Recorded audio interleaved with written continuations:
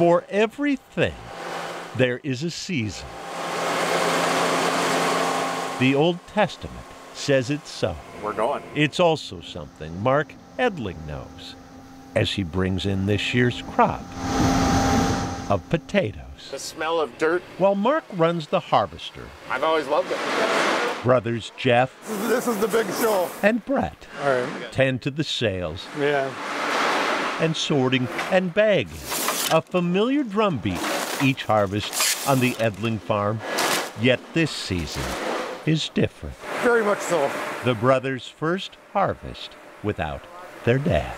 Yep. Jerome Edling, in hospice and dying, had prayed to see just one more crop come in. By just a month, he came up short.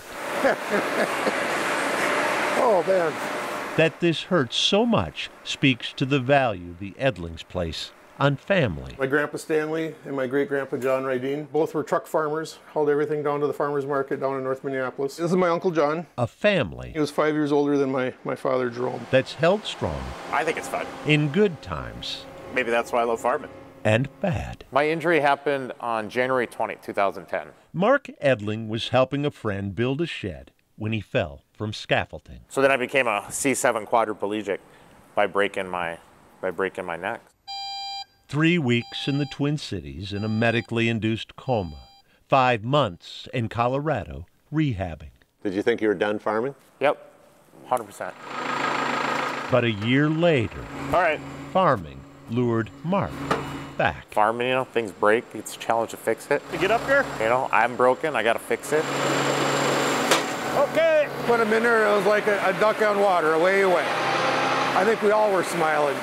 As fate would have it, Mark regained enough hand movement to work the controls. Just kind of punch them and push them around, and the people around me helping my truck drivers. This harvest is Mark's 8th since his accident. Once I'm in there, I felt normal.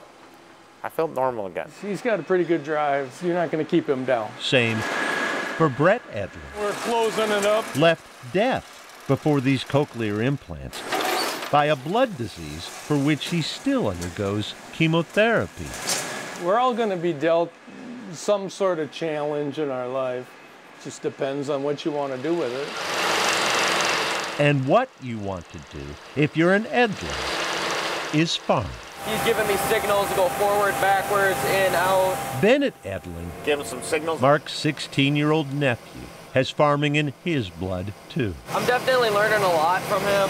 I've been watching him since I've been really young, but he's a pretty good teacher, and I'm excited to take over. So it continues. He's learning. Eventually, he's going to be in this chair.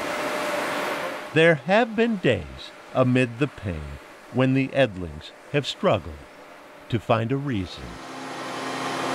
But never have they stopped living for this season. You just keep going. Boyd Hooper, Kare 11 News, Sherburne County. The wet weather the past few weeks has made it difficult for a potato harvest. Mark Edling says he prefers to look at it as another year he and his brothers get to enjoy the challenges of farming.